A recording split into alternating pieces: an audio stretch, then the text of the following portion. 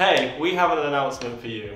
At BEDS SU, we constantly review the way we think, behave and look based upon your feedback, experience and needs. You told us you want to see more of us in your spaces, giving you better visibility and access to reps. So we, your sabbatical officers, are proposing a change to the structure of the team. Starting from our 2024 elections. We want to reduce the full-time team to 2 co-presidents And introduce 4 part-time faculty officers. 1 for each faculty of the university. To better allocate union resource to the need of you, our members. It ensures that our officers will have more exposure across the student community. These officers will be current students from your faculty. Working up to 20 hours a week to spend time understanding your issues and actively working with you, your course reps and university colleagues to improve your student experience.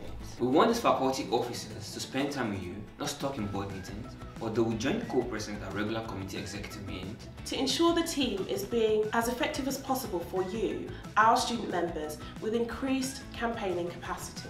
As per our other elective roles, we will put into place measures to ensure that we continue to get representation from across our campuses and other underrepresented demographics. We're really excited about these changes. And even more so about the change that this new look team could make for you. Please make sure you vote in our referendum to let us know what you think using the link provided.